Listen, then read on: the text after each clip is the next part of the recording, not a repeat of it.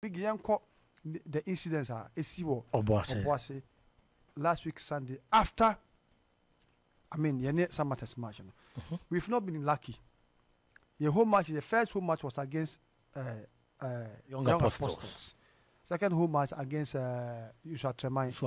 Third against Accra Lions. And now fourth against Samartex. Na player free Obuasi. I was our team.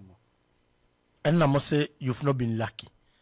Say then play with free Obuasi with team one day so ball. I am so word in it. I am say men can say coincidence. Okay. Me we could not be lucky. Lucky quite we've been lucky because of some players presence in those opposing teams in international at least I bet draw supporters. If we've been lucky. The Obuasi people are going to come. I bet coincidence. Say 4 teams ni no obia wo Obuasi e boy e wo. Yeah. Your ball against Young Apostles. BBC you find the tra confirm ko so atini do. Emma omo kan sembia na unprintable words. They na me wo ho. Coach. Yes. You find the try we no as you find the tra. Na me wo ho. Your ball against Insuate Mantimi and said that was the time when I'm at the hospital. Mantimi but the same thing as I see. Aye. And also na me wo ho. Your ball against Accra Lions, na me wo sa wo ho. Yes. And now Sunday then there. They me say ya no kwasi that day. Thank you. Me so na so da ho. Hey, I dey ma change baton. Baton dey bubum. Ya bubum. Enko bia ho bia. And na Sunday we there. I say na aye ba ku mienu miense nti no and 9 on na say emfa anyini. Yeah. Na pum. Your ball match ni wie no. Kotoko players as usual. Echo some ko da om supporters ase. Ho na say for we say start some to tunsu. I'm not some to tunsu da boy play. Yeah, play some ya boy home no. Mu tunsu bro. Na nipa bi was stance ni mo. Omo tunsu de bro Kotoko players. Because omo cross Samartex flag kakra me Samartex 2 matches about omo the makoni nebi. But me who sa flag say even Samartex krom some boy krom kra we be cross flag nebi. Oh big debi swagwa media. Me how many because na esu ye pa. Na esu ye pa ti de ekita omo esu. Ko ye Paul match no. Omo ba me zone ho no. Ba ku gya na ba ku no maso no. Asikwa no kra se omo so mo ye ba se ntwam. What I say. Sa for no before I be start match Samartex players no ko ho. E ko ball mo nsem ni e ma omo so say de e ball mo nsem. Before Kotoko be start match. Yes. Sa for na no mu go no mu nya krokra mu kra Samartex flag so bi kra nketo bi kra kase Samartex players ne ko omo ho so clearly they want to acknowledge the presence of their supporters. Okay, what does man making? Yeah, enti ahana make us say we be shallow man that so be ka to supporters na to e boy de abom ka enti enkoso enti video na da Facebook no ana o ka say bi moto to niam no flag na kitwa na ewum na kura akwa no flag green and white and the western cinema no what we kura there almost symbol ne da so. Yeah, but other one consider the now so man na pam yeni no and then green and white na sa na there anyway but obi anim say we look at Samartex support players ehn no mo ko no dia omo ko be bia supporters no it means that our group has been recognized as say one player penny free Obuasi but some ko mo do so. Yeah, it means you ko cheer your supporters. Yeah, ever start match no so the same thing omo said the Kotoko force ko mo players supporters so no once Kotoko supporters score Kotoko players score ho omo tu nsuo buru omo ne de opposing team no. Yes, supporters no ti e bo ni we chairman me ntwa no video aye ka ho asem say Kotoko supporters after the game e ko do omo supporters asena Samartex supporters and I say nkofo ekita Samartex banners I check some of your supporters tu nsuo bo omo no video no e live on Facebook to join you on Facebook obenya video ni bia hwe say de be boa na watimi follow nkomo na aye di no enso eyi your captain crowd your captain here den say calm down African nso ne de ba fanti Richard Bell ko class e bi bo no he had no ayi to dance to omo ye no mo say jama famu mo shi jama famu then Richard Bell ko say na tell them mam na ase no the asa na no ti won no players in the corner no omo share supporters they will free Obuasi no e ba ko pe but players ko means that the entire players of Samartex no omo ko akodo mo ase ye wie ye na ye ball match ni wie no omo ba mid zone ho they insulted almost everybody and all mid zone ho no they insulted everybody.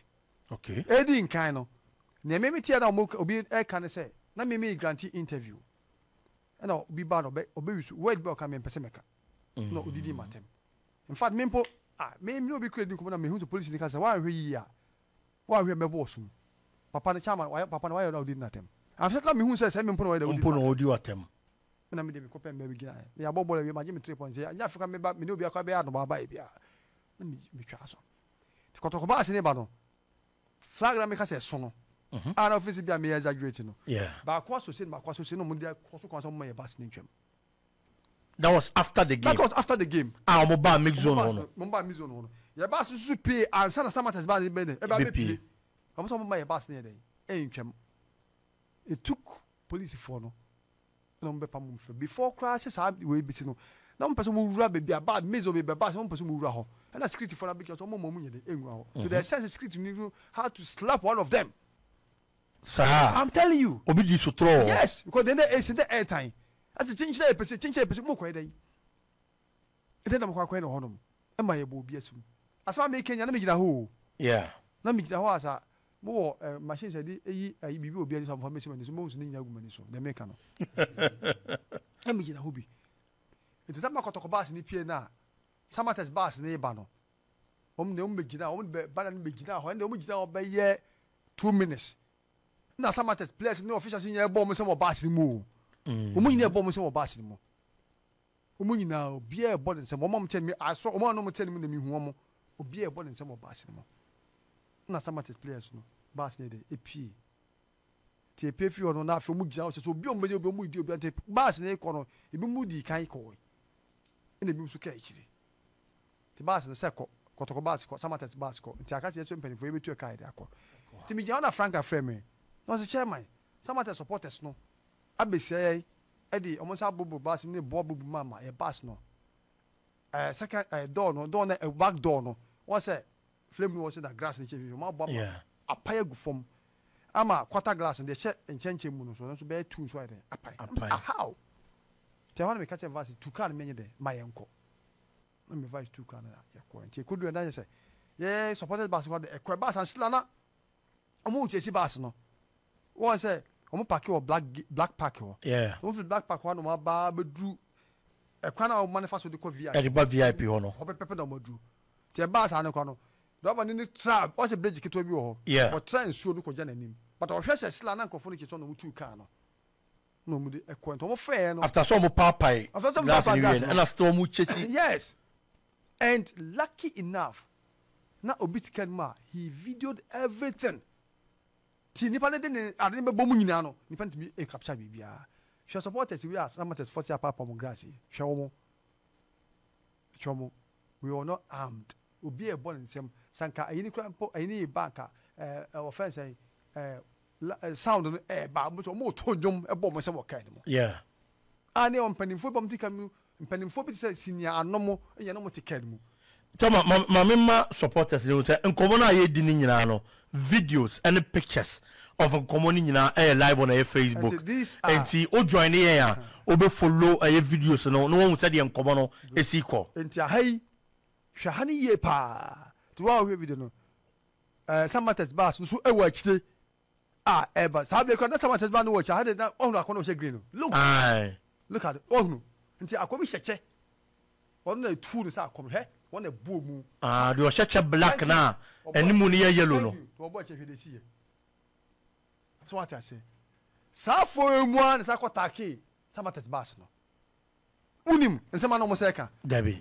omo say one omo player no free boss no e chansa na coach ni de mamu two wo bo 8 or midfield ba coach ni ko ball wings omo to be guna ni mo ase that was what they were saying after match nsema no mo kan no anu mu di atem no mu di atem say coach na che ansa na odi player na ebem number 1 number 2 so ordinary out of position obeso good player na animas and someone can me ti bie eno no bana minim say the thing dey dey na sie na bi no ebia na ya dey sie because player dey ball dey me hunu ball ya bo ya weni a obi ka asema ulusu a obeka sanse mo sebi so hunu hwe lika player supporter ben na si form to supporter ben na si form no obi agubasi ni mu e na omo mbehwe na omo ti bass we ti mu no mu ni ho obi akọ because I was going to that near we match na be 15 minutes until most of them no be akọ omo to di kan ko omo kwa na omo fi obo no e fa do akọ bi akọ ko ya win to be dia je no opposition a we de okọ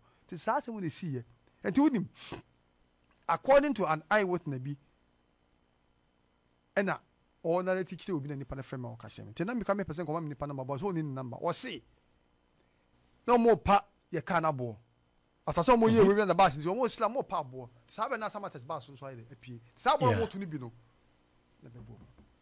na bobo bus we see e bobo Samartex bus ni mo anti buona na omoto the intended target was still the Kotoko supporters bus and e chance no na tu kono yes e buo ni be share Samartex bus thank you and yan ye wo video a extra how the incident that led to say a car glass in the airbo so Samartex so we say be also capture Kotoko supporter be on family one gen omo video no mo de buy near car glass na pa ya wie no and they see no more video no mo de buy but ye dey share we say she said that in say this and I'm sure say Kotoko supporters na dey ba ko ebo a omo ne say jamana na omo shi wo bus ni mo and na ebinuma yi omo fo no mo video me pe video bi a papa bi cry pride no more video because of jamana omo shi no eti omo hu de e koso no and omo de camera na ye den e ko ho what I say obi e pride ne nsa sei ha nyina twi papa panimu ne sa nyina twitwa wote bus no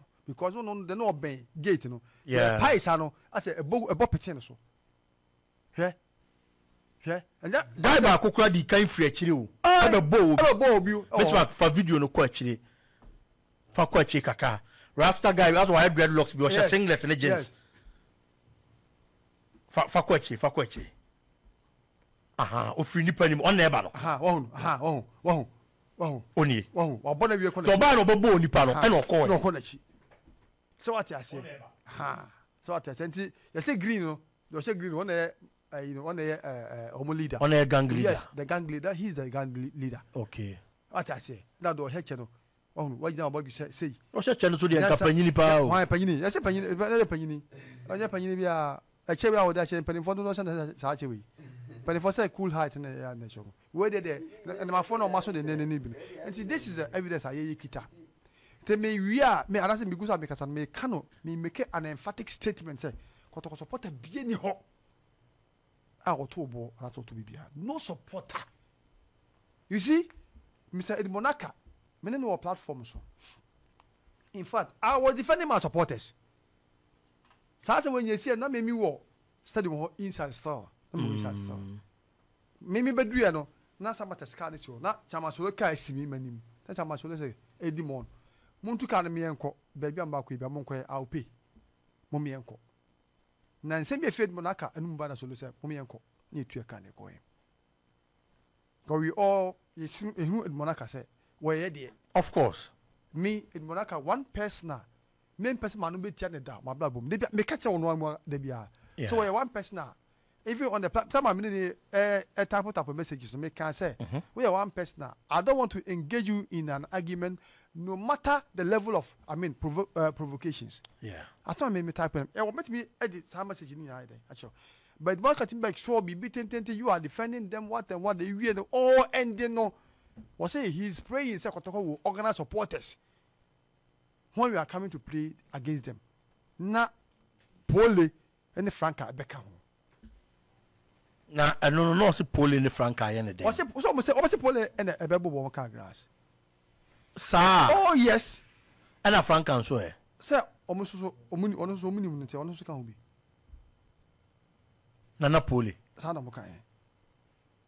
Eh. What I say? Enti asema e di ne me kan on platform enti stama I am batam ne ba na me hu ye no. Ala me wanwa. Na ka me pe Mr. Edi Monaka ye no de amam na mu da to platform so. Amobia da mobia hu say asma make no enye nto na me den enye nto na me twa nti stama ya ambasam ne bae no na mo so oh okay na me catch you say ye ne Samartex ko bo a ye we organize a batch from Kumasi to Samra boy na de bas be ko e kwa do mu nku nyina na nka a place no mo Samra Kumasi best back me di asando the last part no na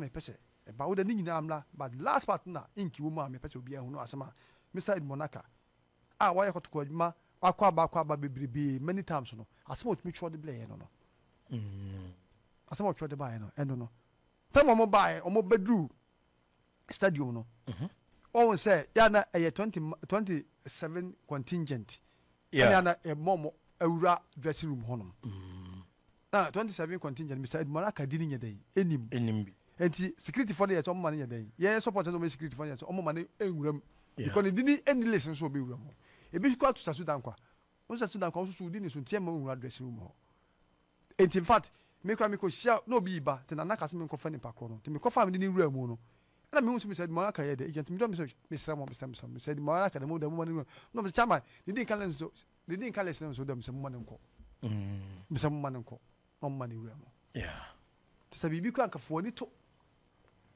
kafo ni ye den eto sa de we se na ntu wie na bibi asi na uni evidence bia na baka Kotoko supporters vandalize mo bus na game on na say bibi na say Samartex be relegation say bibi na say this will be the last man. I say match be no home aboy no that will be the last match between Samartex and Kotoko debi so why the be all ka ye won nipa nkofu ball match no form aside the no car no say season bi ono be ba ha mienu what I say because obo Kotoko abo nations what did them say we enti no enti kwa so ka asem bi e ba ko fa asem bi ade media football mutakwa de bigi ade ba ko mempe kura no na ko ba ma ade ko shada ye ko ayi o ade ko shada ye ko offense ayi masake holy stars o ye ko enyinase ofri kumase ko enyinase a enti ofri kumase ko tamale aye 7 to 8 hours journey 7 to 8 hours journey ade kwa bigi e depend o car wo de ko wo go bet ma ko no 13 hours ni ye depend car wo de ye de wo de ko yeah especially wo car nyina won sani ho ma woni be ba no twa 12 hours and 13 hours o kwa no so and yen fa wo say bigi wo to pa yo ne be no si anyina se baka se fruka frukuma se ko dia obeko debi but football beko born de meko me te hayi makota mali ba ko pe Kotoko ntina me ko hwe Kotoko ne a tinya no a kasa amre me da so tie nka me nkota mali na no ye ni na lergu last season kwa me ko na lergu 2 times last season kwa me ko na lergu 2 times ko ball against Calera ne ko ball against offense enti obetma atro obetma ready adi we ya mobi ada mobi ehunu adi a na ye chat o platform so a we na Mr. Monaka okay mamen kan asama Mr. Monaka e kan ye o say but you are justifying our attack with fans who you said through sachet waters and attack on your supporters and some were slapped by a police officer. Alex, I recognize your respect for me, which I don't doubt. I monitored all what you were doing till the end of the match. Such an uncivilized act was vent on a team bus by Kotoko supporters who were on board the Ayalolo bus, and you said you don't know if they were Kotoko supporters. You know, they were on board Ayalolo bus, and then we've watched everything that is here. Yeah. Is Nana Pole, who led the attack, a Samartex supporter? Casman TV was at the scenes. Ask them if people in green did the act.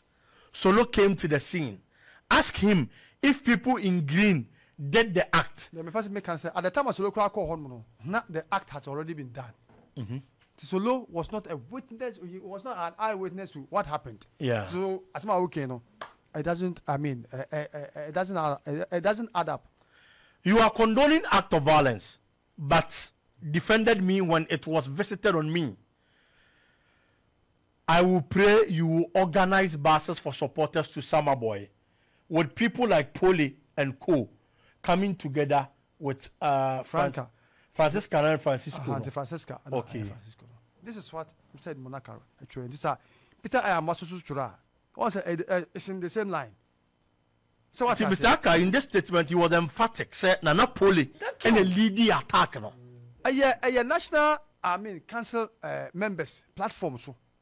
And such at winning air course. When or the by a man type will be bium. But be better air corner. Me makasi me see me respect you. Me in fact can be so any idea be born with ya. And see a hot sent me in tapubium. And even members on the platform called Mr. Alex. What explaining who be? Why explaining who be? Into the big year we are.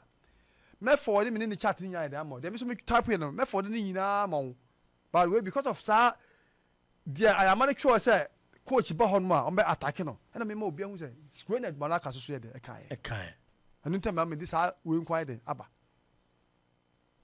so what I say ya sa football ni nya sa de nya sa enti ye dem makasi edu ene sama test e wo sama bona ye beko we go in our numbers ye kono so mekuya wi am say players no form san players in samla no me ball that's all enti they make can say Kotoko supporter bi anya den amu bi enti ye fair supporters mo mu gina barrier na ofra na ko bo ase no mo mu gina ho na ye tuka bi ne chama solo ene mo kan di ka bi so fat media men kwano omo what is Ayalolo cans na media men bebrebe omo na sem chofo na be se chofo bebrebe dey ugom to mo kan se men for no me won second men for up to on today omo show that video na mo kan say they were there so if they were there no mo say Kotoko for na to say ko metwa omo no wo basman they were scared they were even scared because men for no be tie bas no to mo gina barrier no so no barrier no hormone na ye bada police for no say yenko police station na yenko central police station na yenko lodge complain eden e wo honum to mo ka asa in fact e nyina yes yenko tim wana solo friend na Samartex mi dem fin say yenko yanim yehu police station bia na bebe kuro be do police station ho na lodge complain na mo so chama asama okay e pa because ma hu say Samartex for no call central police station ho na amanfo so dey and one can what within in tempo. What within in tempo. Supporters be enya. And only first idea me who ye dem attention. I call say BBC yes. Thank you. Oh boss. And supporters don't more bass. Me the chairman said this is asema idea Monaka at on social media. Sorry, the Twitter handle. E be the chairman. And it's uncle for that action. No muso I feel no more be very aggressive. Yen call for afi no be any abre. Supporters no feel no be any abre. Na esu e ba, ye se kan be ba. Se be ba na be share board obi ba bu ya sai be bo be sa de che be boy be hia ye de aba. And I'm saying omunsi na da ba ni na no never pass ni nko police station ho. Ne ko report. Omuso omunsi da. Omunya be ko police station. And I'm saying there be. Me said Monaka na o type side we what the bus mu bi. Supporters no me side no. O ma te say BBC e sama Samartex eko offense police station. Ye nim e be no mo de cha de akọ aba ho. So me dey check when say the bus in supporters we call no a na we mu fu hu o mo a e be ho yes be brebe say na tell yan kwa nim say the chamatolo kan na na e ba na bi do afako ho na ekwe ye case no ti e kwa na e ko na park car no e kwan ho the police for ma e ko two bus na e de ba police station mo e take pictures and videos and everything and san dey sa fa mo akonto me say dey chia yem na your official amina we see no ti Monday no in fact once na say me home from after me ho ato me tell was say 120 me akwete nira and me Mr. Ano and Mr. Ochri bus driver defender Ochri okay and because Mr. Ano na ochi Ayalolo no ochi Ayalolo bus na Mr. Ano so eti bus movie ti me omienu na kan ho na e ti e ko dru afa ko no me say chief man chief say chairman we say no and see jurisdiction the ben say be ma mo extract na mo the extract na dey akọ central police station wo boase na ma college complain ho na gentle comes daddy is in order they all can the anyone no and the extract no there's a full care free ho to oboase and they do na call loje kompe bibia anti I call meeting crime no kra no na ye keka kan semate ho na me di video ni be dey me de man na oje dey dem na kunyam what say me fama offense see ade na me before the bibia dey e de man no Sabeta na catch Kotoko supporters. What Mr. Monaka was emphatic to those who were on board the Ayalolo bus, no? Yeah. Not too boy. I mean, how? I said, men sorry, I didn't mean to also can't ask you. Tell you, would be now. And me pass here can I say, Kotoko supporters, senior butcher. And then Ubi and Timmy. So, only communication director, sorry, only communication team member for Ashanti Regional Circus Councillor. O kwada to ka asem a ye furu ye sefrim okay Ashanti Regional Circuit Council furu ye say dey efiri ho me pato me say repeat biam sa wonka Ashanti Regional Circuit Council communication team as like the bogidi and the communication director na o ko ready so ka asem na sa amane ba ye furu ye sefrim they will deal with you as the individual who can wasem nti nyame adma enkosi Monday no de release baba bontin concerning the making pepe ma obi antwe as go supporters and farmers as we see me catch us as go supporters have been very very supportive since you call oboase ko ball match sa the 20 buses square free kumase eko oboase a biggie I am telling you say 20 buses the first will be for 50 kura multiply by 20 is saying 1000 but I don't know who lenklen ye 1000 sa 7 dey kan sure ti yese mo bia nko press panic button bia oboase adgo for na no me hu adgo supporters ni bi e wo lenklen ana o say opani baako a obepre MP e wo e ye oboase ne mpotemu ato ticket e dia mo so mo nche nti na nipa na menim no ana olidi ejidi anamo me hu no stadium ana o che ticket ni bi e ma nkrofo so mo nye nkohwe Kotoko match me gidi anamo on a day me who so much take about minimum personally. Okay. Atani kwa ba no ma rekuri. Me or my Facebook friend. Wow. Inti me hu no me hu say onye. A man for kra can say he was the leader of that group. Amane I have to call the boy, the Gidala mo himself, call his father papa na mama me. Mama ko na call to asem. Sen na obi akotana emu bi kotana radio so. I wouldn't want to mention names. Kotana radio say Gidala mo na ladies had na see any na. And in fact, identify the image of the guy is into politics. Yeah. When the politics now woman we open and they be on no pass my then akafa. That's some say ba pe. Opadi be bubu. No, was it bra and no man to me I'm pure bontin because my messages are not threatening messages. Supporters him from consolidated with him. Others are also threatening him. Yeah. He felt threatened to know the whole day one and then the whole day one p. Many boys they can say got to a point now also of so.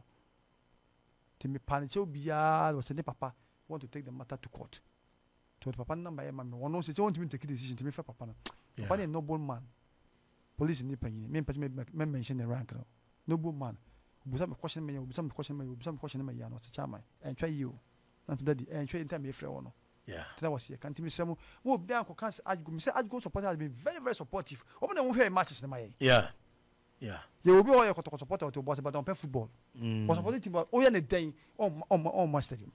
But obi on ma one of the other football. Say me team na bebo and me team ba bebe. This year say Adgo di ni ho na Kotoko abade a. Ene ma memfa support ne nkomo. That is it. Because your cost stadium say your team nkomo supporters. Supporters need you. Yeah. That give that more guy no. After 1,000 tickets on motor and say not knowing say behind the scene every home match be to take it but I know they won't call radio so go be area no matter no be 200 100 300 no matter that and they will call radio so ko promote Kotoko matches and then me the kasa no ya sipo baby you better so baby fufro to me as regional chairman me see mu so be akwa supporters into me kana sa amaka ni afa ka bibia be fena na e be wi asa na kwa na wo ya papa sure ti we dia majato mo so be me duro no I mean, yeah, be to the green light. Ti beto na mokra ko boase. Mate chairman. Na kwa kwa. Me person can say, as go supporters, ye domo. The why am I ni so papa. Ye ni so ni ye. Ye ni so ye pa. Ti semo mo be ko be say as go supporter. No, we bet match as good. I mean replica jersey. Because na onye as good. So be a ope boni adi. Any fena wato. Me say ye bobo baba yara. Obi she Kotoko replica jersey. Na wo to bo.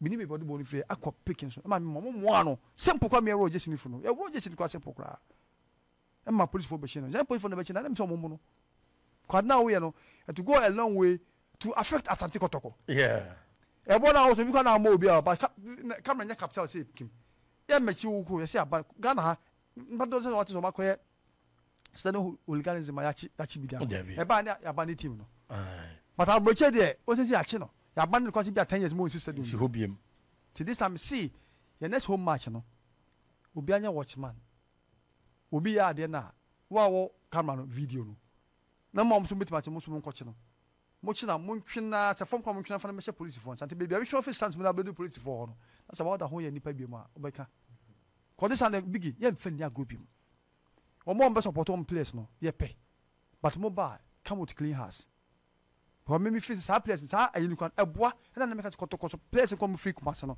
e da sa place free nya no ye bo bola mo nya na no be support yeah nya fe te bigi ma me fe na mo to ba me